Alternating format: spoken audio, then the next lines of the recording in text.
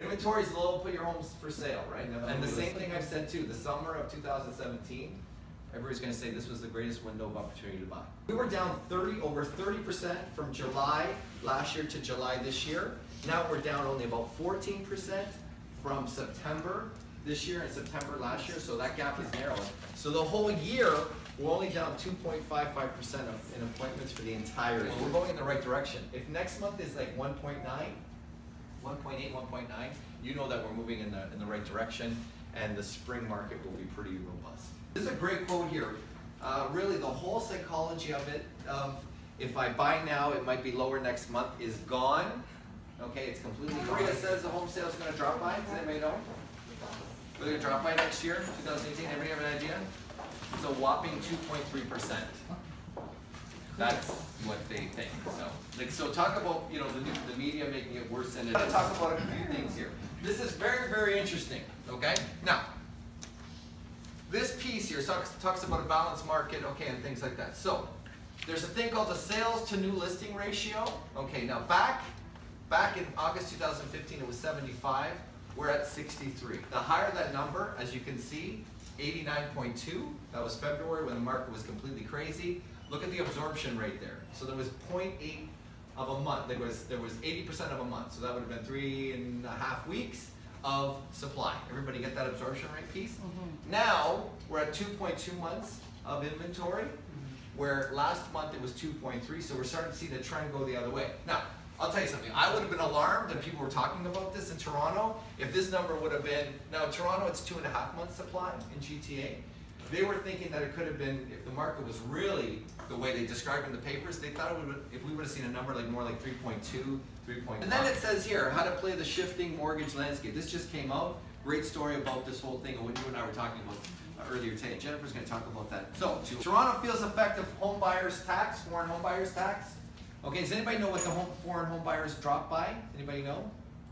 3.2%. So it wasn't something dramatic. Foreigners are not going to Vancouver for the million plus. They're not going to Toronto for the million plus, quote unquote. Where do you think they've ended up going? Montreal. Bingo! Montreal! There you go. Montreal called luxury real estate hotspot. Okay, and then Montreal's luxury housing market. So we're seeing a lot of foreign buyers going to Montreal. Buyers saying, look, we're really kind of short. Okay, because we can only really afford this, but we realize your house is that. Okay, because they've noticed that there hasn't been that downward pressure on homes. Okay, so what do you think they're doing? They're going back with a seller offer with what? A vendor take back. Rebranding. So Remax has done a rebrand. Okay, refreshed it. We've got to refresh. These are the signs. These are the approved signs that you can see. And also Remax collection, instead of being black, is now blue. Okay, and these are the examples. All the approved colors. It's only got a little darker now. The blue is a little darker than it used to be. There's the blue that's on the side. The escalation clause. We talked about this a couple meetings ago. You guys remember what it is? Yeah. That I will pay $5,000 more, right, than the next highest. Everybody's saying to me, God, what are you, nuts? We haven't done that since February. Well, you never know. It might come back. We just wanted to show you something here. We've created a form, because the key thing with this escalation clause is that your seller must have something, and you must have something in writing. So if your seller wants to do this, this is a form we've created. No one else has created this. Seller will be able to sign off on what's happening, because some sellers might say, hey, I want to do this. You're going to have to explain to them why it's not a good idea. Give me one reason why it's not a good idea on the seller's standpoint. Got the same thing, a buyer direction. Just go back up. So it's got the whole explanation. What's the escalation clause? We've done that all for you. And plus, then the next one that they have to sign off an initial. Okay, now, what's the problem for the buyer? Acting for the buyer, it's very important that you put a ceiling on it, a cap on it. Now, what happens is this. If there is a cap on it, and you bring that to the seller, what's the seller going to say? I want that. I want that. So really, it's the buyers that are going to want to do this. Okay, if we do get back to that market. A great little communique from Rico, I'd have it handy all the time, okay? And it talks about, I went to an open house, I had to give the salesperson my photo ID, why is that needed? For instance, I have a little condo downtown Burlington, right, that I bought, and then I'm 70 years old, and I want to retire to it, and then I want to move in myself, okay, or my family wants to move in, okay? That is when, okay, and obviously the lease is done, and they're on a month-to-month.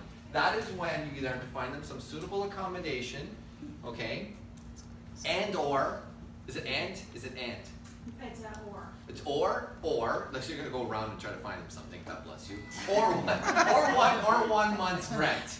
Okay, 1 month's rent. That's the case. Where people are getting confused is they're thinking that if I have a buyer for a property that has a tenant in it and they give notice, does the landlord have to give that 1 month's rent? No. This is the notice that a buyer is moving into the property, that a buyer wants to move in, okay? There must be agreement of purchase and sale for the residential complex or condominium unit. The tenant may refuse an application if it is not reasonably certain that a completed sale will result from the agreement. If a term or condition of the agreement makes it uncertain that the deal will be completed, it may be appropriate to delay the application until the sale becomes more certain. When this agreement becomes unconditional, to give the tenant the requisite notices under the Residential Tenancy Act, requiring vacant possession of the property for the use by the buyer or the buyer's immediate family. The buyer and the seller hereby agree, in the event that the tenant fails to vacate the property prior to completion of the transaction, the buyer agrees to assume the existing tenant upon completion of this transaction. Look at the seller clause, okay? The buyer and seller hereby agree that in the event the tenant fails to vacate the property prior to completion of this transaction, the buyer will have the sole option to either extend the closing date to allow for vacant possession, assume the tenant, or terminate this agreement. So we've done it in both of them, okay? And we've also, on the seller one, we've got the indemnity as well. Down the street, waiting for these people to go through, they never show or call to cancel. Please, you're gonna see stiffer and stiffer penalties for not canceling appointments. Please, please, guys, do the courtesy of going in or give ample time in terms of cancel. So specialty clauses and how to craft a clause on the fly, okay? Which we're gonna, as you can see, the stuff that's coming down, you're really gonna have to be that much better at it. Keynote speaker that talks about social media and social selling, using social media for your own brand marketing, your own properties, and things like that. We've begun to survey our customers and clients and things like that. So 151 agents sent out surveys through our Faltour system. Okay, it goes out right when the deal becomes firm. Maybe you didn't give legendary experience because nobody really did it. And I'll be frank, right? And that's another thing too. Maybe what you're doing, you think you're doing something great, but if you're not receiving something in the next 90 days, a survey, well then I think you gotta really look at what you're doing with the service you're providing. Just throwing it out. We were one of the first people to bring a Matterport camera here. We've now just bought the new updated camera, and this was the old 3D camera. This is the new one. Again, the pixels are much higher. The size, the panorama size is much wider. The reason for this too is that if you go to the next slide, this also does single photos immediately in the most perfect of conditions. So here we've got, this is with the Matterport camera stills, and that's with a professional camera. You can see true colors and things like that. Augmented reality is taking the online and bringing it, or the offline, like your photos, you've already seen it now. Everybody that has a 6 version and up, if you notice, if you've done the update recently, and you have pictures, that somebody sends you a picture, you should go in there and magnify it and do all kinds of things with the pictures. Have you noticed that now? Who's done an update on their phone? And it's live photos too. Well, the live photos and everything, but augmented reality is going to be all that kind of stuff. People are going to be looking for this experience. Augmented reality is now, there's a picture of a car, and I can walk inside the car and sit in the car, all from my phone, okay? So that's why we brought this Matterport here. People are going to have that expectation when it comes to real estate. Okay, that's why we're doing this, just to tell you. Now, I'll go through some of the numbers here as you go through. So we have seen, this is in a 1-week period, we have seen 6,800 sessions, okay, 5,500 users. So if you take that over the month, 5,500 users times by 4, we're now hitting over 20,000 users a month. That's 240,000 users in a year. Returning visitors, 2,200 are new visitors, or 4,600. So 50% are returning. That means they're using it again and again. So you'll be able to choose by lifestyle, like foodie friendly and all that kind of stuff. We've also matched Toronto neighborhoods with local neighborhoods in Burlington and Hamilton and all that kind of stuff. It's a little different than when you get something else.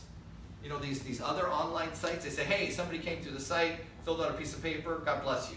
This way here, they're actually picking.